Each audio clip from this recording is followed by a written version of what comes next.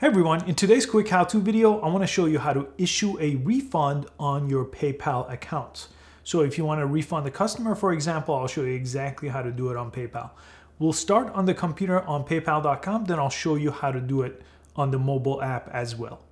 On paypal.com, make sure you log into your account, and regardless if it's a business or a personal account, the refund process is the same.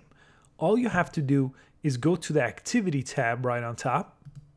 And on this page, you should see all your completed transactions. So find the one that you want to refund. In this case, let's say I want to refund this item right here. I'm going to go ahead and click on it.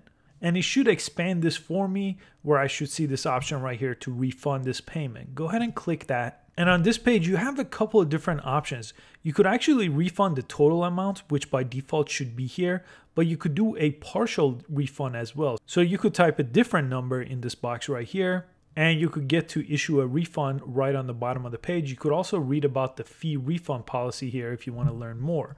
Now, when it comes to partial refunds are not available for personal payments or for transaction marked as pending. So make sure you understand that if you're going to do a partial amount refund here. And once you're all set, you just press issue refund and then confirm it on the next page. Let's jump into the mobile app. I'll show you exactly where to find the same option. On the mobile app for PayPal, all you have to do is look on the home page here for recent activity. If you scroll down a little bit here on the recent activity, there is view all activity, which basically brings you to the activities tab that we saw on the desktop.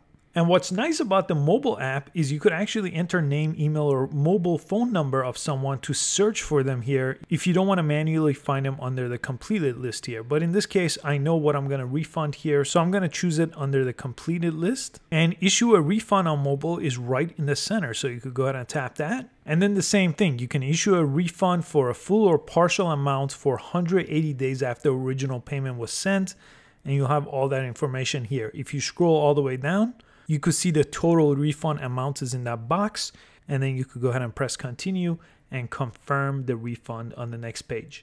And it's that simple to issue a refund on paypal.com and the PayPal mobile app. Thanks so much for watching this video. Please give it a thumbs up and subscribe for easy to follow tech videos, and I'll catch you next time.